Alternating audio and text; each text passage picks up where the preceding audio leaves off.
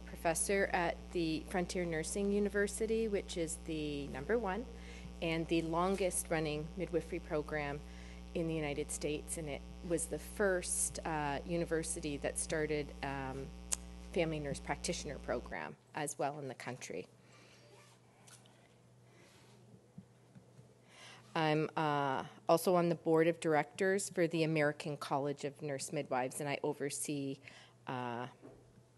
7 states I'm Region 4 rep. I've been a midwife since 1992. Worked with Elliot, Dr. Levine in Chicago. I've done birth in all birth areas: home, hospital, freestanding birth center. We had an in-hospital birthing center in Chicago, and we had the first in the United States. I have worked in Arizona, California, Illinois, Michigan, and I'm originally from Canada.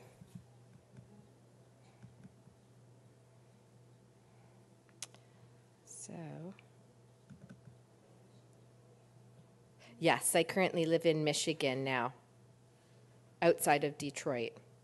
So what I'm going to talk about really is how pregnancy and how we actually birth and why these matter. And a lot of some of my discussion has also, Dr. Hamami did a great job yesterday really talking about some of the social determinants as well. So some of what I was going to do was to review national and international standings with regard to infant and maternal mortality, discuss the Detroit racial health disparities and the social and economic conditions which are intrinsically linked with health, present the life course conceptual model of racial disparity, which has really demonstrated adverse birth outcomes from effects of chronic and toxic stress, and then discuss a few exemplars of models of care which we've been utilizing in Detroit, as well as the model of care of nurse midwifery, which is tends to be one of a little bit less intervention, except when evidence has been shown to display that there's a better outcome, and then offer strategies of how to support normal physiologic birth. So I loved this saying. I heard it when I was at the International Confederation of Midwives in South Africa. So if you want to go fast, you go alone, and if you want to go far, you go together. So I think that's one thing. I love the international flavor of everyone that's here, as well as when we're trying to evoke change, I think really making sure that you have collective thoughts and people are on board with moving forward. So births in the United States, we can see from here that approximately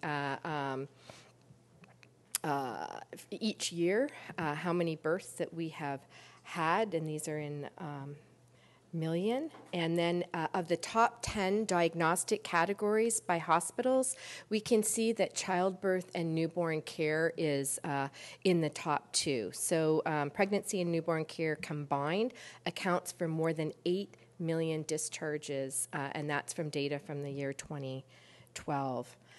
So total estimated payments obviously is a large amount of money, $66 billion, and that's broken down by payer. So Medicaid, private, uninsured. So how are we looking in the year? The latest stats that we have are from 2012, so approximately 4 million births, and we see that the preterm birth rate has actually slightly decreased and low birth rate has slightly decreased. And the next slide will give some reasons of why we think that this is. And then, however, we can see that there's a large disparity between Caucasian women and African American women. So probably some of the drop could be a combination of factors. One is the rise in the use of progesterone for preventing preterm labor, as well as March of Dimes campaign of really, along with AWANs, go the full 40. So really trying to decrease people inducing individuals prior to being full term. When they do released March of Dimes a report card, and overall the United States got a C, and some states obviously, actually we won't go into which states, but got Fs and Ds. So I think we all know the definition of infant mortality, but so what are some of the indicators? And Dr. Hamami talked a lot about that yesterday. Some of the social determinants: gender, discrimination, exposure to crime and violence, access to resources, income, and level of daily stress.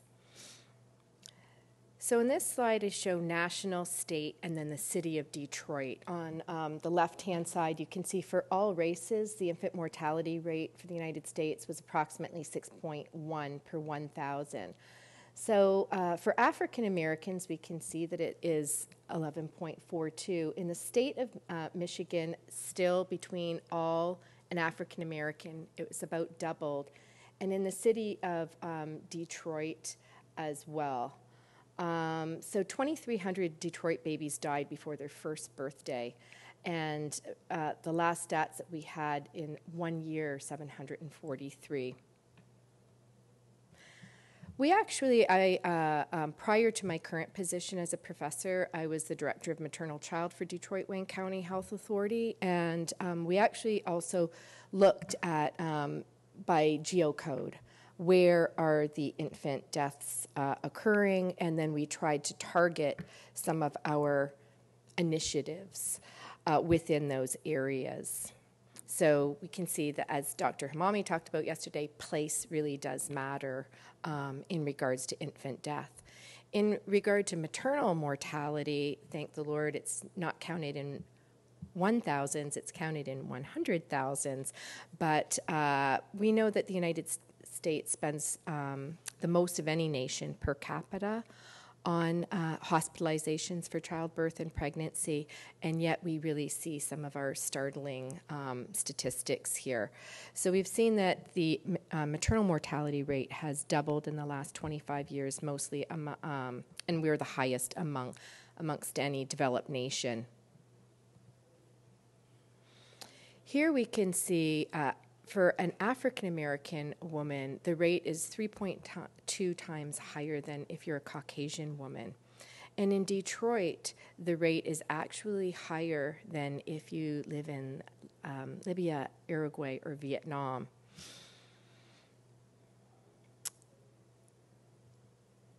So we're definitely surrounded by some of the best medical schools. We've got University of Michigan, we've got Wayne State, we've got Michigan State, so we've got good minds there. We have world-class facilities. We have the Detroit Medical Center. We have Henry Ford Health System, Beaumont, University of Michigan Health System, and yet we see these outcomes. So some of the, what I'd like to just review for you is some of our Detroit landscape so that it can put it in some context of why some of this might be happening. So when we look at population, the blue is Detroit, the red is Michigan, and the green is the United States. So we can see that predominantly we have a lot more African American population. When we look at marital status of males, I'm just going to focus mostly on males never married and females never married. So we have a higher population than when you look at the green, the national rate of individuals that are unmarried or in stable, really, situations.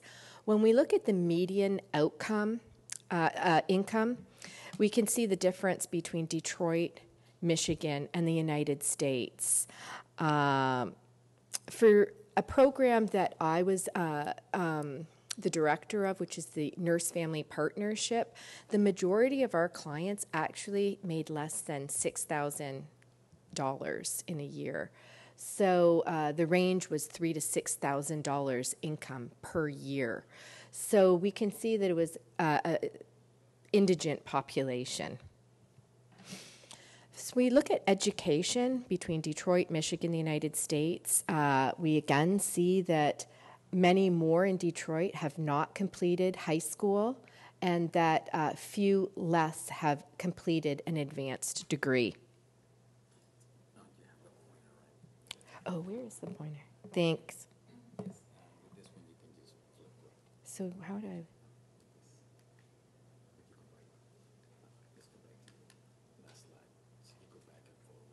Oh, okay. This one, thank you. Okay. So crime rate, we can see Detroit again in the blue, and then just to acclimatize you, 100% is just put it at the national rate for murder, rape, robbery, assault, burglary, larceny. So we can see again, as compared to the national rate in Detroit, individuals are confronted with a lot more crime. Number of vehicles, public transportation is definitely unreliable, and it is the home of the invention of the car, the auto industry.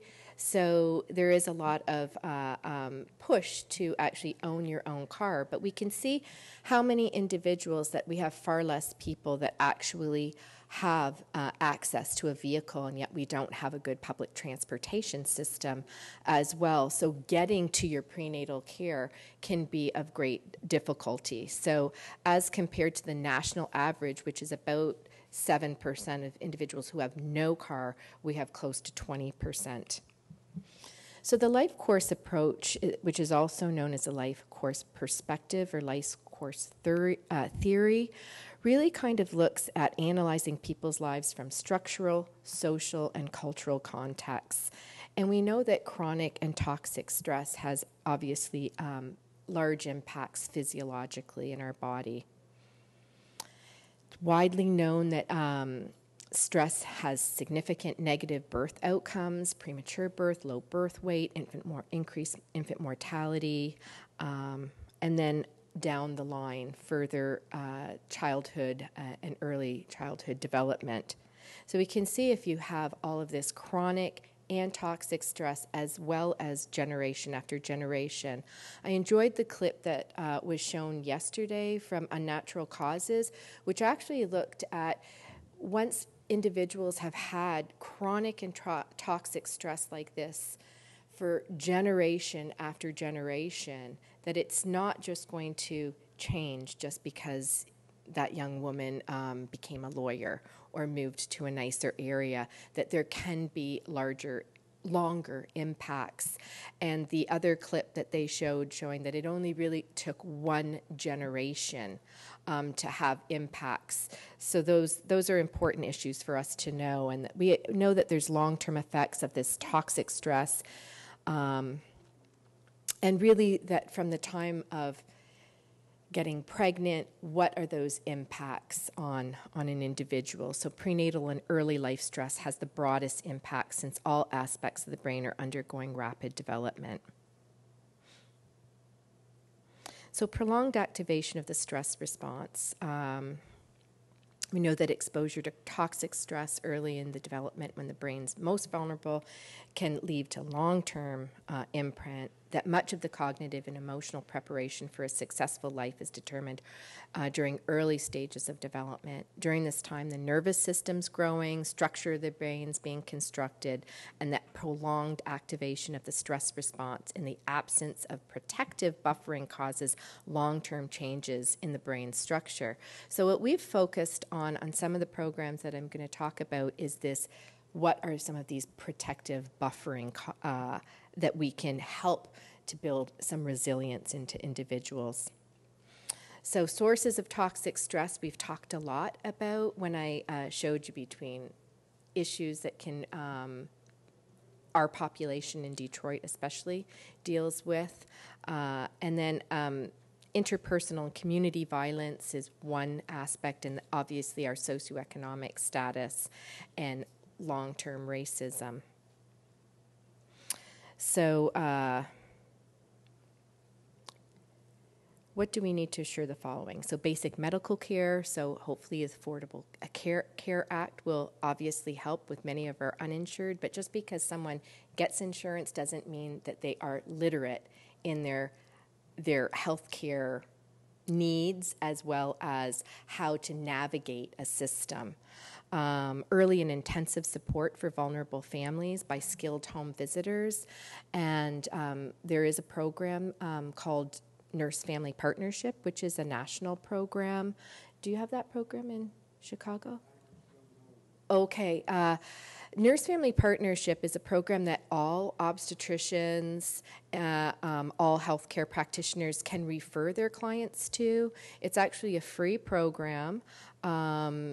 Individuals need to be their first pregnancy, and part of the reason it's their first pregnancy is that they feel that people are the most open to change because they are kind of mystified by all of what is occurring to them, and that they're open to change. And as well as they've done some randomized clinical trials, and they felt that that is where they saw the largest change in individuals during that time frame. It's an intensive program, so it's for women who want to try and change the trajectory of their lives. Nurses go into the home and spend an hour to an hour and a half with people, and I'm going to go over the domains of what they discuss with them.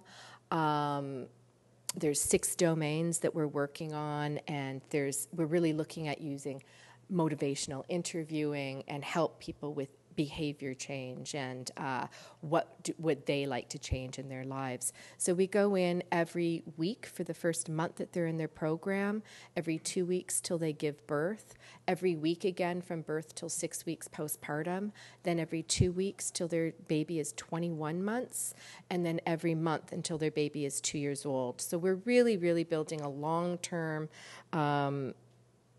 relationship with someone and then communicating with their practitioner. So it's a supportive practice to individuals. So really, what are we trying to work on when we're looking at that program, but also any program that we're going to be initiating, which is really how do we foster resilience? So we know that there's individual characteristics, family characteristics, community supports, and then environmental factors that can really help to look at how can we build in some of the buffering. So we know that from individual characteristics, if we have healthy attachment to caring adults, effective parenting, helping individuals with problem-solving skills, and how do you break a problem down and look at it? How do you figure out what your options are? What are the pros and the cons? Those are skills that individuals can learn. Perceived efficacy, motivation, looking at friends and partners and how you can potentially move away from destructive relationships and engage. So sometimes when we have clients who might be in a domestic violence situation, really building up in order to leave that relationship, maybe they first have to get in a safe environment if they can, but if they're unwilling to leave that situation, maybe they need to finish high school so that they can get a job. Maybe they need to start building other relationships in order to move away from that, or other substance abuse issues, helping individuals with how do I navigate making that behavior change. And then looking at family characteristics, we help individuals look at their situation and navigate. Dr. Hamami talked a lot about safe neighborhoods, support systems, prevention programs, and so resilience, understanding the mechanisms and processes that create resilience individuals and communities is the key to developing preventative and restorative interventions. Resilience is enhanced by personal characteristics that can be strengthened or damaged by experiences, and it's developed through successful negotiation of these stressful situations. So we can't necessarily change all of the things that are coming at someone, but we can help individuals with how they interpret that stress and build some resilience to that. So as I said, Nurse Family Partnership, we take care of first-time moms. They have to come into the program no later than the end of their 28th week. So as long as they're 28 and 6/7, they can still come in the program. Part of that reason is you're trying to impact change and decrease preterm labor, so you need to get them into the program earlier. So it is an evidence-based, driven program. It's built on 3 theories: ecology theory, self-efficacy, and attachment theory. And it's an intensive nurse home visitation program, and it really focuses on intervention. All of the nurses go through an orientation, and then everyone goes to Denver, Colorado for training in motivational interviewing and behavior change modeling. And then within the group as well, we do weekly case conferences, team meetings, and one-to-one self-reflective practice for an hour each week. 5 client-centered principles, which is really some of the thought process of even when we're interviewing people as to who would be a good nurse-family partnership nurse, is the belief that an individual is the expert of their own life, and that we have to work with individuals, that we have to find out what is their heart's desire of changing. So you can talk to someone all you want. You need to stop smoking, or you need to leave this relationship. But if that is not a goal of theirs, it's just talking to someone. So you have to find out and engage with someone as to what is their goals, and that we're a strength-based and solution-based program, and that we believe that only a small change is necessary. So if someone can make a little change, then a little, next thing you know, they'll get some momentum and be able to hopefully move mountains down the future. We have visit-to-visit guidelines that we adapt, and then we individualize the program based on clients' needs. So the 6 domains that we work, this is myself and my team, are personal health, environmental health, life course, maternal role, friends and family, health and human services. We also launched a nurse midwifery program while I was there. So as I said, we mapped out based on geocode where the worst infant and some of the worst neighborhoods were, and then we strategically placed nurse midwives in those communities, and then had nurse home visitation coming into the home as well. So the nurses were at the health centers in those neighborhoods, and then the nurses went into the client's home. If it was an unsafe situation, then they would meet them in a more public area, so maybe at a library or someplace that we would consider a safe zone.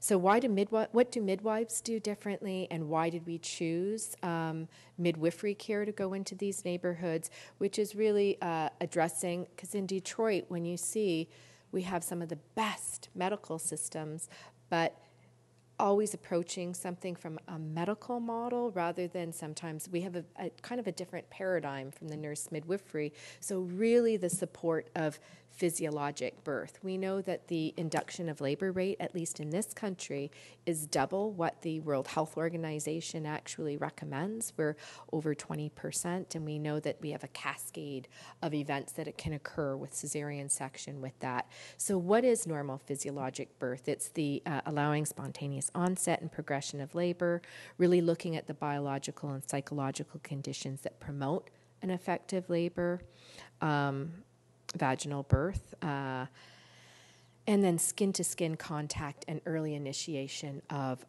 breastfeeding. We launched and we hosted the world premiere of a documentary called Microbirth. Has anyone here seen that film?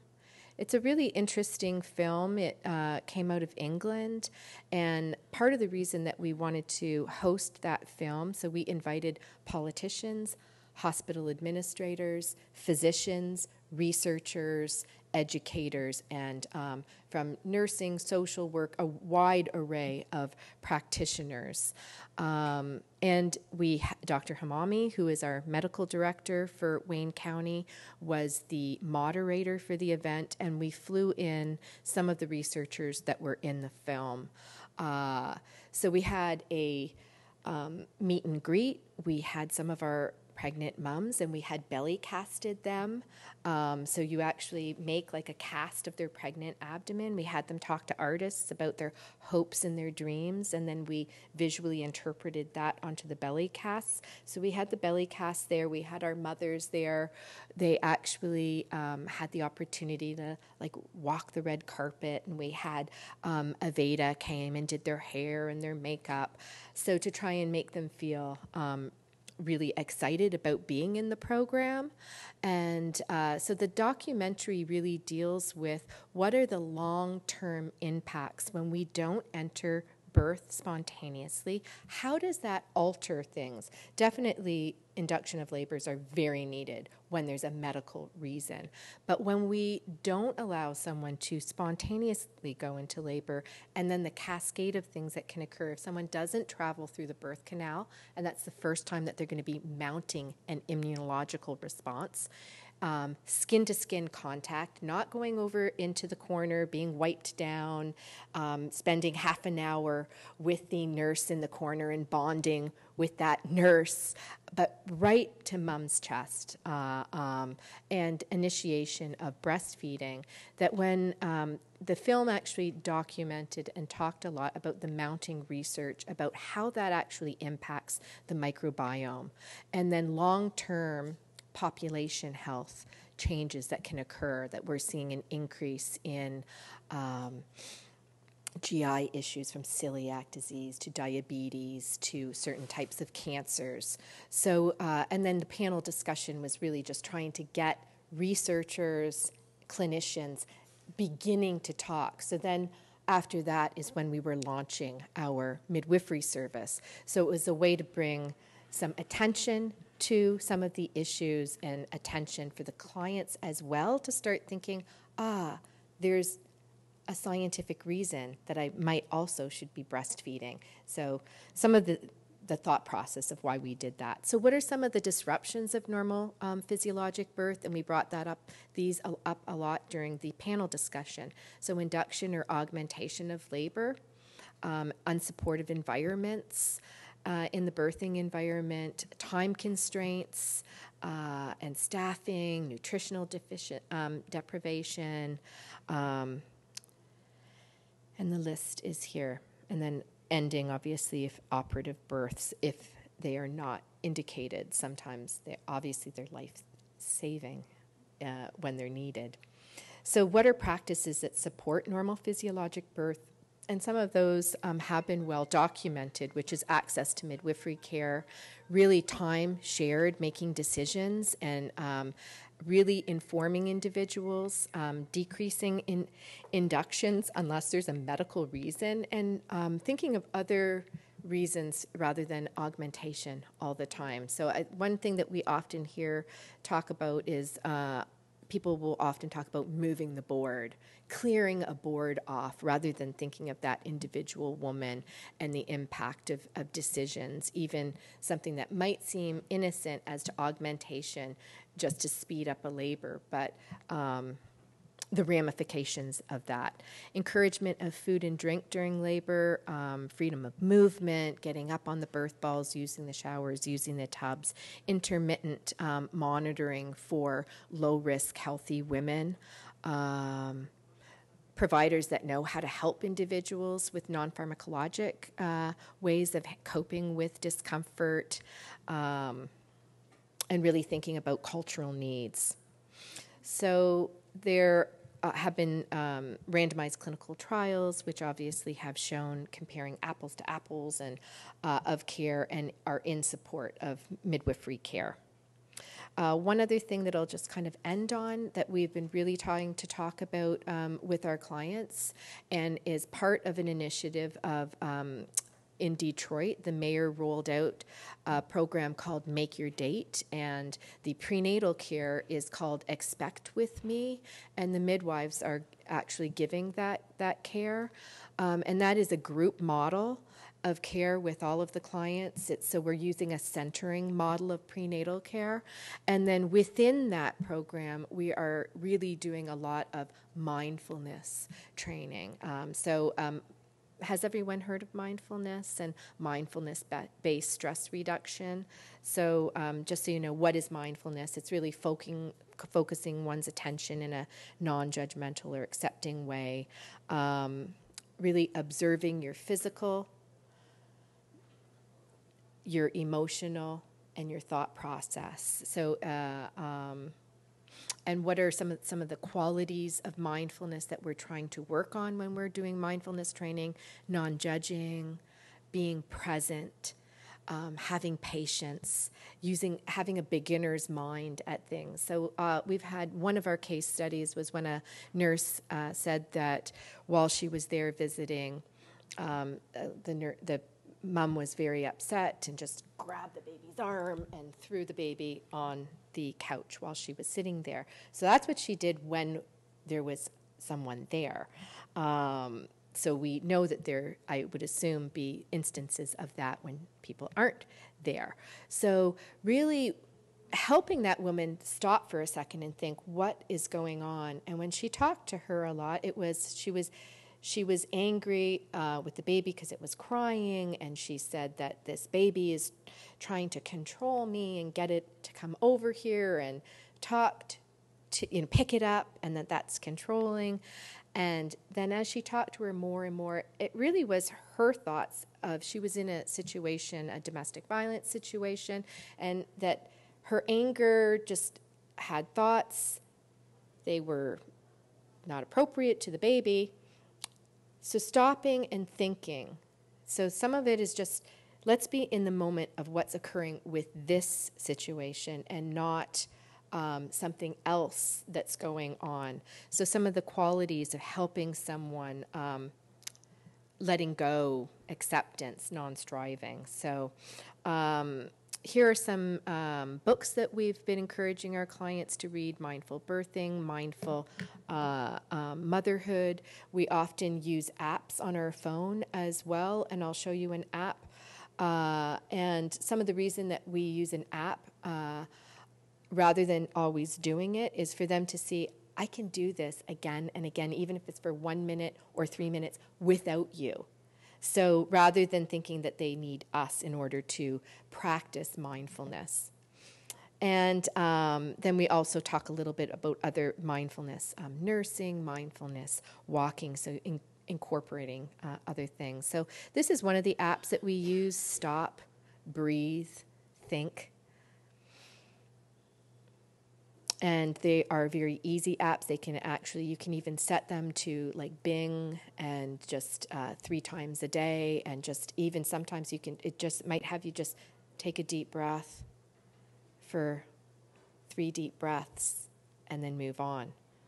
So what we really need, I think, in some ways is a paradigm shift is essential. So we really need to look at not only what we are doing, but the base of the problem. So if we continue just to fix, if we're leave and we're just fixing all the leaves, we're not dealing with the root cause issues. So I think that for us to really look at, number one, the social determinants, what are upstream ways of fixing things, and then having a true belief that people can be resilient but setting up programs that you can use to help build strengths and help to bridge gaps. So that is it.